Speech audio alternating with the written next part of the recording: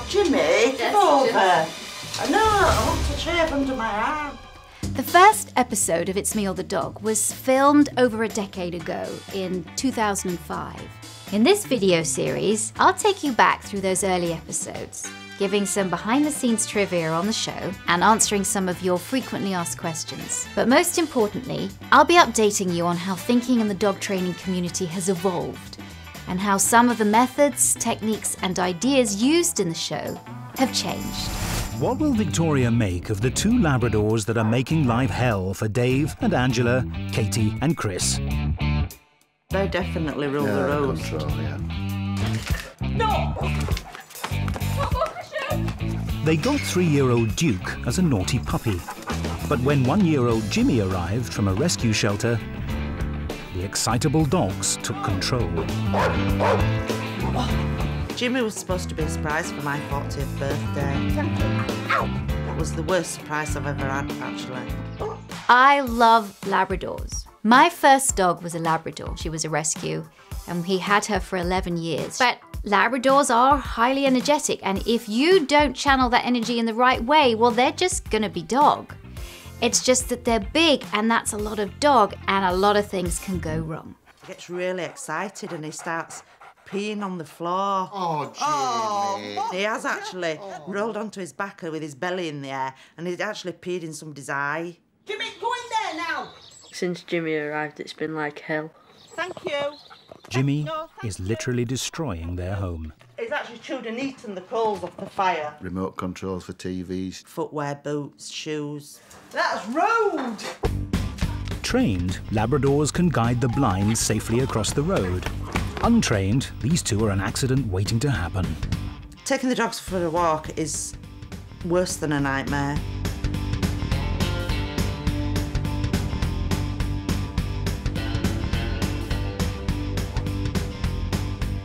They're both very, very strong dogs. They're in excess of 7 stones each, and they're very, very difficult to pull back. Really dangerous near the road. I'm really frightened that one of them's going to get seriously hurt. You all right, Angela? No, but I've got a bad back anyway. But that is just without any distractions. So you can imagine if you see another... Ah! The jealous dogs are literally coming between man and wife. Oh, Duke will start trying to kiss me, so Dave can't. My boyfriend? There's nowhere to hide from the over-amorous hounds. Oh, Jimmy, come over. I know, I want to shave under my arm. And it's not just their owners they love too much. Dog love has taken over the home. And after a hard day's humping, they climb into bed with their owners. They lay on my legs and my legs get stiff, and then I get up and I have to walk about. Jimmy, he snores so loud that the first time he did it, I seriously thought there was something wrong in the street. It was coming from the bottom of our bed. Lots of dogs snore. And snoring in itself is not a problem unless it keeps you awake. Social sleeping is actually really important for bonding. If you're fine with just a slither of space for you in the bed whilst your lab takes up the rest, then have at it. But if not, then set up a bed outside. Maybe have a baby gate so you don't shut the door completely and shut your dog out, so that your dog can be close to you, but not taking up too much space. Hello, you've got my toe in there. The dogs are dominating Angela and Dave's lives 24 hours a day, and the strain is taking its toll. Did he hit your hand? Hit me. Joy. It's not fair on the kids, it's not fair on Dave and I and our relationship. They certainly do put pressure on our relationship, because if I come home and Angie's had a bad day with the dogs, it can cause friction. Jimmy, no, that's rude. Go away. Go away, Jimmy. My dad and Angie sometimes argue with what the dogs do, then it puts us all down then. They do drive you up the wall. I can see the torment that it's causing Angie. A lot more than me.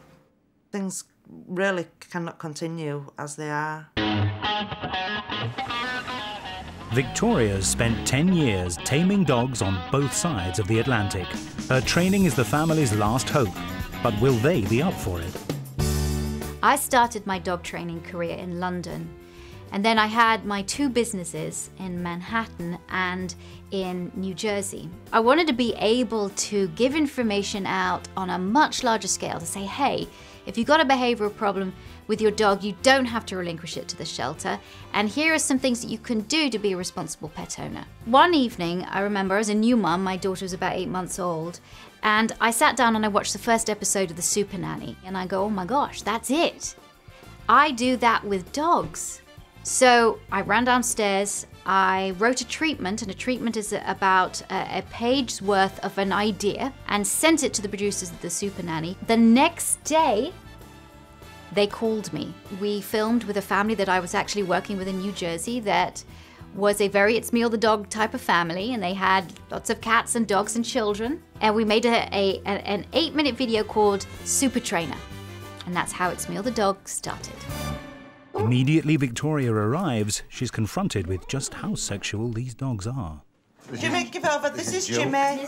And this is Joe. It's their way of getting information, I have to say.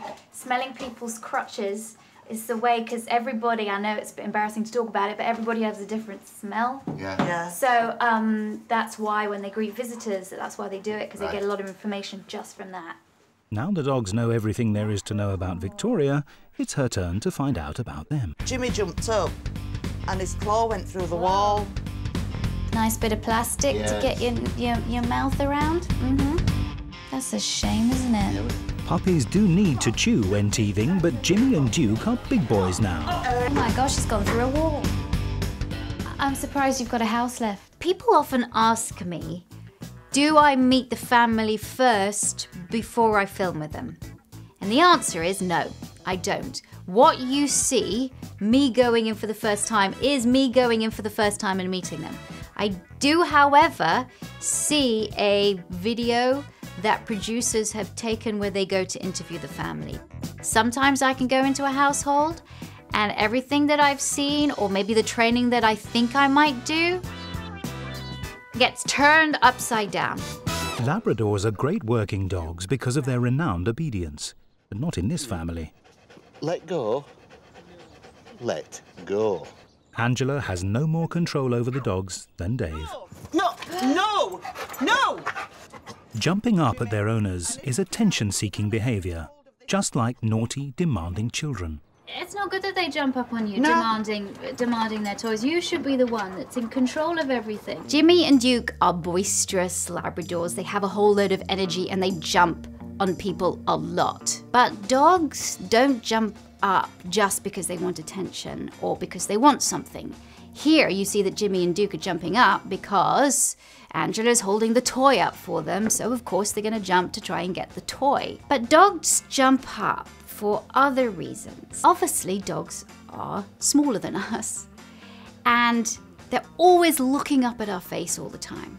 And one of the best ways to get their face close to our face is to jump up so that they can become more on our level. If the dog is jumping out of anxiety, it's because the dog needs something from you. And the very worst thing that you can do is knee the dog in the chest, or tell the dog off, or shout, or use a shock collar, or hurt its neck, or do anything like that, because that doesn't teach the dog what to do in the situation.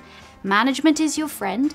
You can put a baby gate up and the dog can get over the initial excitement, and then when everything's calmed down, then they can go and say hello to the person. Or you can teach your dog how to greet people. So instead of jumping up, you can teach your dog to go and stand calmly in front of a person. You can teach them to go up to a person and sit, or you can teach them to go get a toy and bring the toy to the person to say hello. So there's many things that you can do. I hope that little piece on jumping has helped you understand maybe a little better why Jimmy and Duke are jumping, and it's not just because they're like naughty, demanding children. Dave and Angela want to show Victoria how jealous their dogs get when they show each other any affection. Oh, yeah. Oh, God. I don't know where that tongue's been. I think we do. Yeah. Licking bottom too. Licking your face. Even when Angela's having a quiet moment in the bathroom, she's not safe. Jimmy's just licking it off again. Oh. These dogs are orally fixated. They chew a lot, they lick a lot. Licking in the bath, licking your legs in the bath is just an extension of that. Angela needs to be stronger. She can't let the dogs into the bathroom. She can't give in to the whining. She needs to be a leader. And when Dave comes home, the greeting he gets is warm, wet and unhygienic. Oh no! It's weeing all over! Jimmy, what have you done? So he does that every time, doesn't he? Every time, yeah. That's just Gets so excited he just pees. Yeah. That's a behaviour that's got to stop. It is, yeah. Otherwise soon you're not going to have any visitors to your home. No. Because they don't want to have pee all over them. No. And I think I've got just a little bit of pee on my tights just then. Oh no! All right, Duke. Oh. Duke, come on. Out on the streets, Jimmy and Duke are still very much in charge. Don't pull, Jim. Jimmy? Have you ever taught them to walk on the lead? I've tried. I did try, but I've sort of just given up now. How can you expect dogs to walk well on the lead when they really haven't been taught? It's a very, very real worry. Stop that now! Drop! Now Victoria has seen how badly behaved the dogs are with their owners, she wants to see if she can exert any control over them. Sit. Watch me. The Watch Me command is used to focus your dog's attention onto you in order to maintain control and establish your role as leader of the pack. Watch Me is a great cue to get your dog's attention, but does it really establish your role as pack leader? The whole idea of pack leadership is based on flawed research. Researchers wanted to study wolf behavior. It was very, very hard, and it is very hard still, even with modern technology, to study wolf behavior in the wild. So what they did was take wolves from different packs, put them into a confined area, and watched how they interacted. Are you going to see a true picture of what a true pack is, which is mum, dad, and offspring? Or are you going to get a lot of confusion, a lot of challenges, and potentially violence? Well, that's what the researchers saw. As they were watching it, they thought, well, a lot of the stuff that we're seeing between these wolves, we can use with our domestic dogs because dogs are descended from wolves.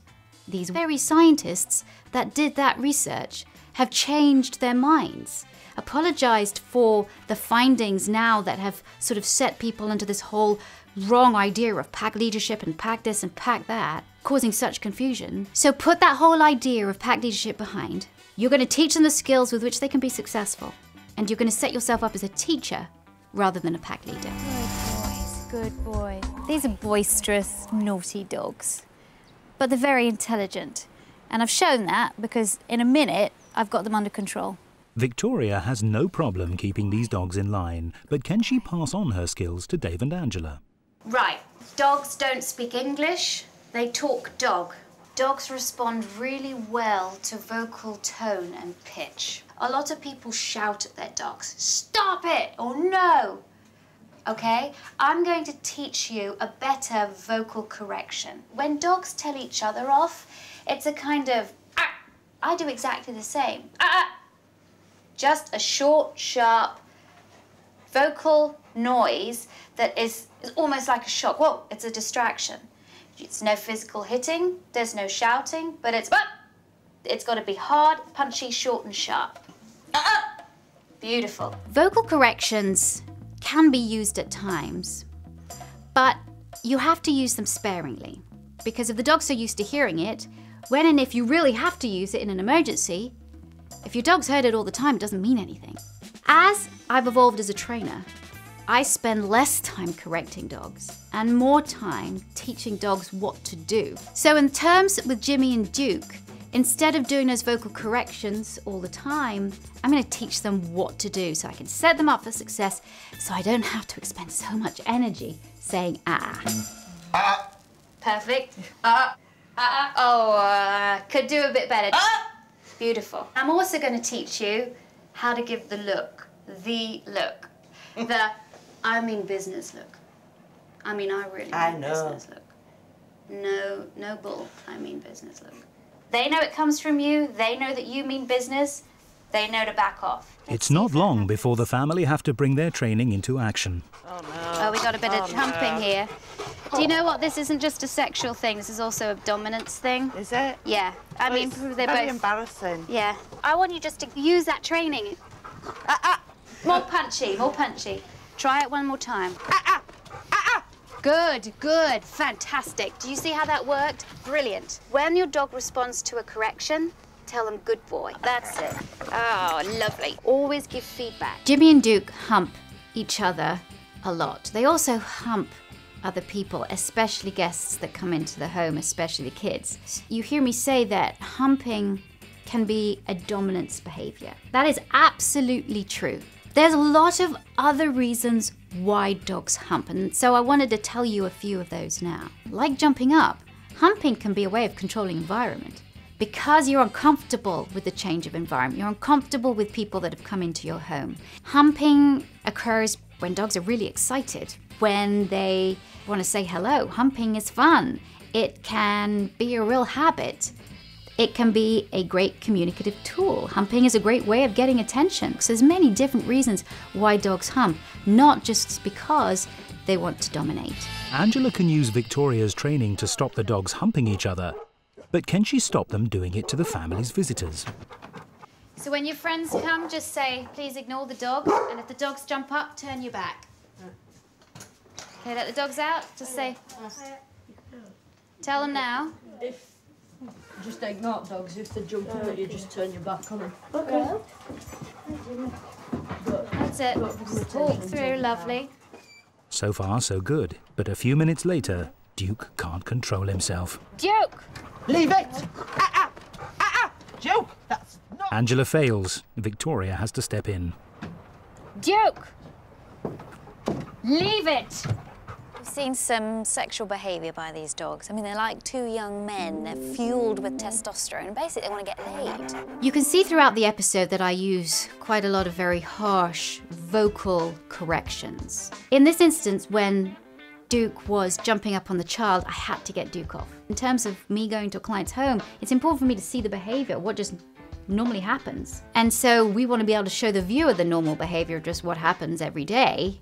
But what could I have done differently as a trainer? If I put my trainer hat on, I would not allow the dogs access to the kids when the kids were around. I would have the dogs behind a baby gate in another room, very comfortable with toys, hanging out, so that I wouldn't set my dogs up for failure by having these kids so that they could rehearse the humping behavior. So I can manage the environment, set the dog up for success, and whilst I'm doing that, I can teach the dog what to do so that one day I'll be able to put dog back with kids again. Dog's not gonna hump, kids are gonna be able to run around and have fun, and the situation is gonna be resolved. Dog behaviour expert Victoria Stilwell wants to be certain Dave and Angela take her training seriously.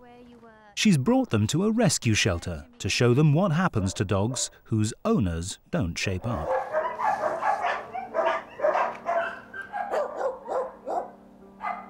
Britain's dog obsession has created its own epidemic, with thousands of dogs each week dumped at rescue centres. This shelter doesn't destroy healthy dogs, but local authorities on average put down one dog every hour. I mean, coming here now, I feel really sad. I feel really depressed. I feel really upset. I've got a knot in my stomach. I feel like I want to burst out crying. I just feel guilty that we were going to take him back. Sorry, Dave. All right, it's all right. If you're going to have a dog in your home, you have to be responsible for that dog. So let's get to work. You want some, Jimmy? I can't do some without you. Here. All dog owners love to indulge their pets, but feeding a dog with scraps from the table sends them the wrong message about their place in your pack.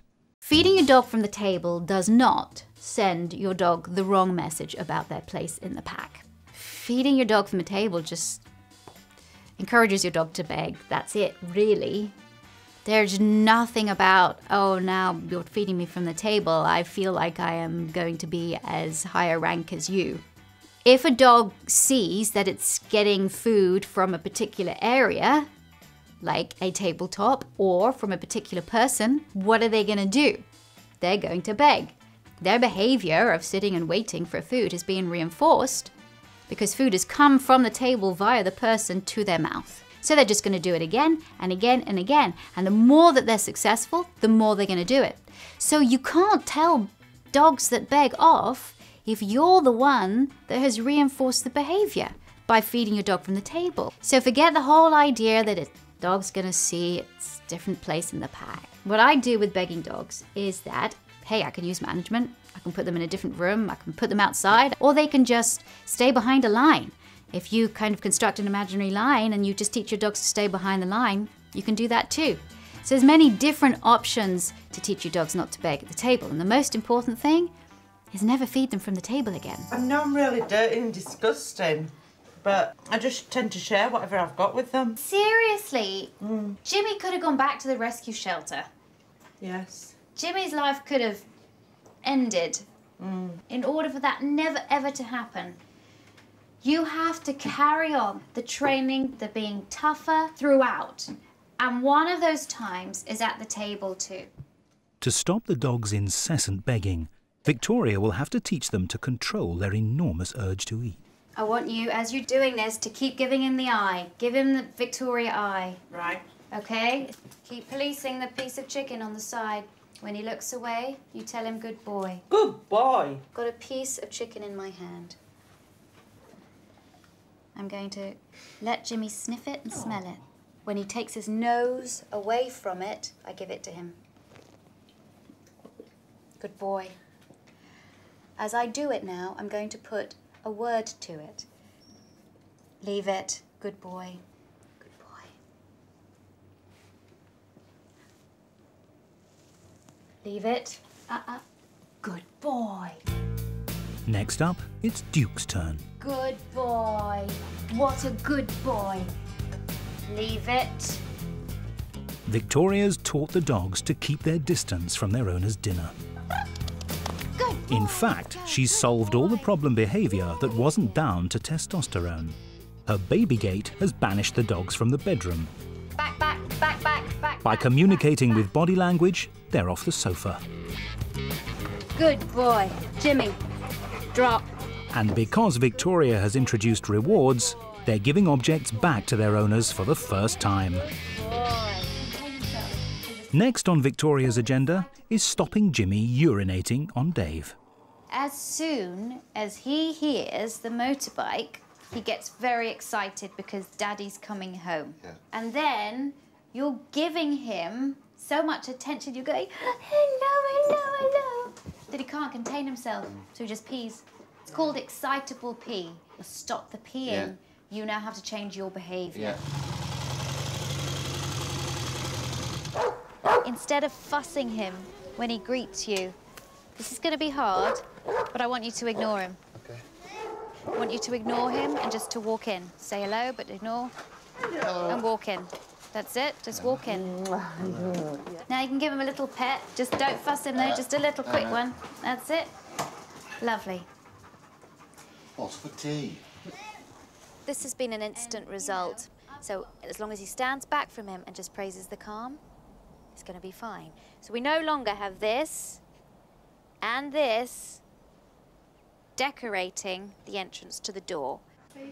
It's the first time Jimmy's managed to contain himself. The reason why Jimmy urinated when people came through the front door was, I think, a mixture of excitement and a tiny little bit of anxiety. But Danny S has asked a question. She has a Labrador, gets very excited, and when the lab gets excited, she can't train it. Dogs are learning 24/7, just as people are learning 24/7. Can you make it like this isn't a session, this is sort of an everyday part of life? Because sometimes when you do a dedicated training session, that's the time you bring out the treats. That's the time you bring out the toys. And then dogs get so excited, they can't even think.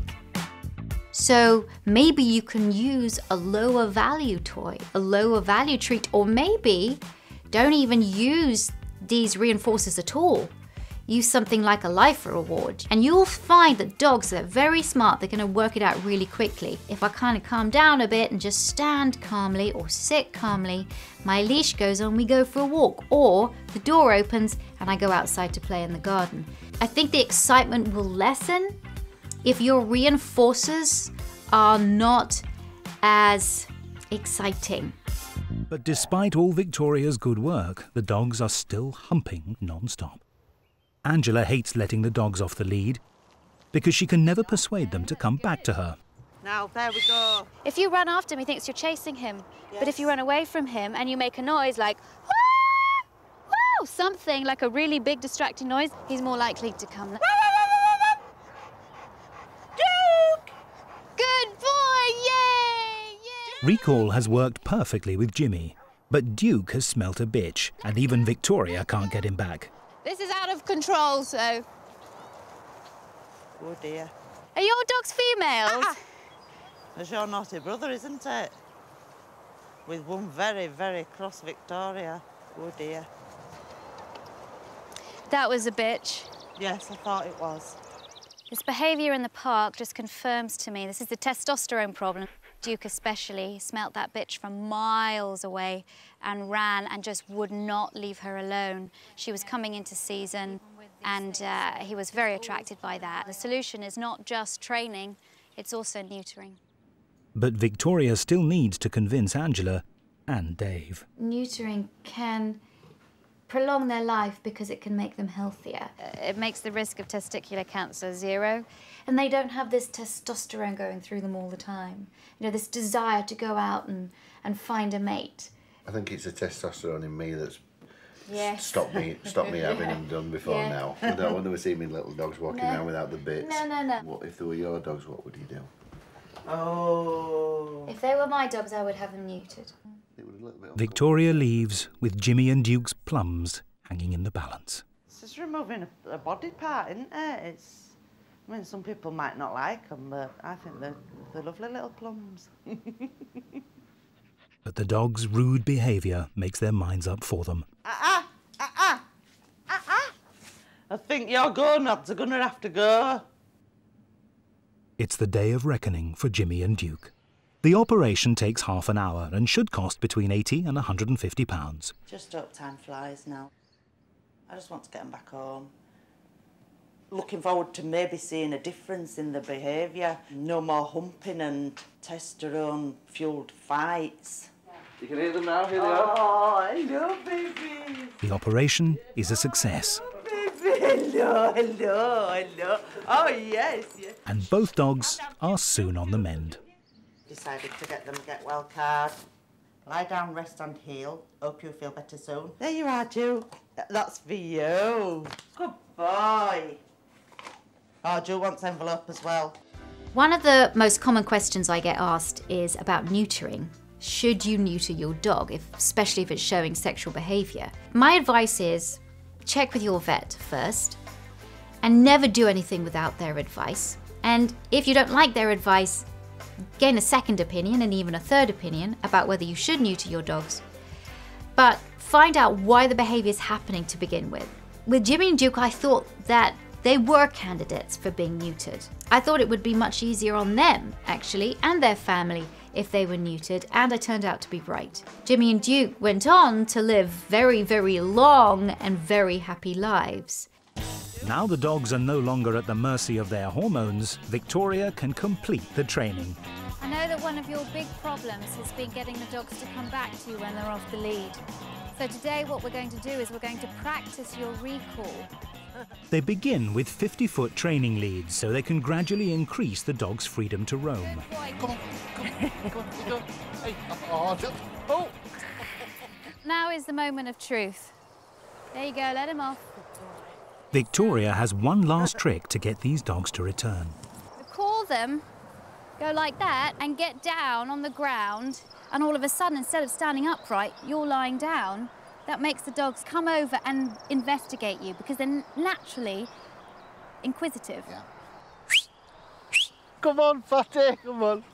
Finally, the dogs are listening to their owners, not their hormones. This is the next level. But Victoria wants to make sure they'll keep listening, no matter what temptations are there to distract them. Putting it on the floor. No. Duke, sit. Up, up, up. Leave it. And within seconds, Duke is completely under Victoria's control. Leave it. But Angela's worried about Jimmy's willpower. We've got scratches on our table there where he's actually jumped up, get food off the table. It's actually ruined the tabletop, and that is the second tabletop we've actually had. So this is going to be a real test. Leave it. Leave it. Leave it. Good boy. You good boy. It's a triumph for the dog who was so badly behaved, the family nearly returned him to a rescue shelter. Leave it. Leave it. Leave it. Leave it. Leave it. You good boys. Good boy. This is the final proof of leadership, that control has been taken back by Angela and David, from the dogs to them. They're now showing the dogs that they're the leaders. Before she leaves, Victoria wants to make sure the dogs have stopped humping for good. As far as I'm concerned, it's completely gone because I haven't seen them doing it since. Really? Yeah. Last time Josh visited, Duke couldn't resist him. Do you want to go up and stroke him, Josh, to see if he behaves himself? Good boy. The neutering has put an end to the dog's sexual behaviour. Thanks to Victoria, the rebellious, oversexed labs are now model pets. Well, from Jimmy being the worst birthday present I could expect, I just kept thinking, God, and Anna wasted a present to get this nightmare, and now he's just turned into the best birthday present I ever could have hoped for. Jimmy was a problem dog. He came from a rescue centre. There were times when I thought he's got to go. When I look at him now and look what he's achieved, I go, what did I nearly do? I think it's an absolutely perfect result. The dogs were the leaders in the house, absolutely. But now we are the leaders. Thanks for watching this recap of Jimmy and Duke. And here is an answer to a last question by Corner of the Barn, who asks, do you ever have people that shadow you? Very occasionally I have had people come and watch what I do. But now I have my academy where I train people to be trainers, and it's the Victoria Stilwell Academy. Have you used any of the techniques from It's Me or the Dog? Let me know in the comments below. And for more up-to-date information, why not head over to Positively TV for heaps of new content and up-to-date information on training and understanding your dog.